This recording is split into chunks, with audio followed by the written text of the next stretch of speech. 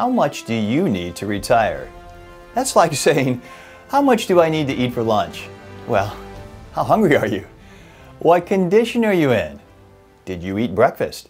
What's your regular diet like? And on it goes. If you don't eat that much normally, you're not going to need a lot of food at lunch. And if you don't spend that much money on a regular basis, you're not going to need as much in retirement as Johnny Jones down the street, who's showing off his Cybertruck and pickleball trophies every chance he gets. Do you really need $1.5 million to retire comfortably and remain comfortably retired for the rest of your days here? Well, according to a recent survey from Northwestern Mutual, that's what our fellow Americans think they need. Technically, the results say $1.46 million, but could we just round up that last 40 grand to $1.5 million? That's the magic number they say we think we need. Here's what's crazy. That magic number is up 15% from last year and 53% more than what Americans thought they needed in 2020. Yeah, inflation hurts, but it's not that high. Here's the kicker. Survey says the average American has saved only $88,000 for retirement. The Harris poll conducted the online survey for Northwestern Mutual in January of 2024. I have no affiliation or any ties to Northwestern whatsoever. I'm simply interested in their survey. Among the interesting results, a little over half of respondents believe the U.S. will enter a recession this year. That's down from the 67% who predicted one last year. A third of adults don't feel financially secure. That's up from 27% from last year's survey and the highest ever for the study.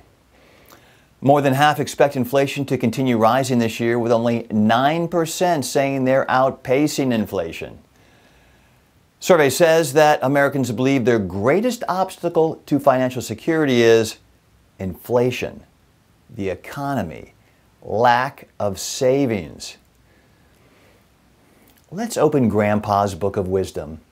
Right next to buy low, sell high, Sonny boy, it says, Sonny boy, you can't control that. Let it go. Can you control inflation? Can you control the economy? Let those go. But you can control your savings. Focus on that. How to increase your savings is a topic for another episode, but here's 3 quickies to take away as a bonus. Get the free 401k money. Make sure you're contributing enough to your plan to get the full employer matching money. Put a Roth IRA on autopilot. Link your bank account to your Roth account, pick a dollar amount and the day of the month, and let the contributions fly without having to think about it.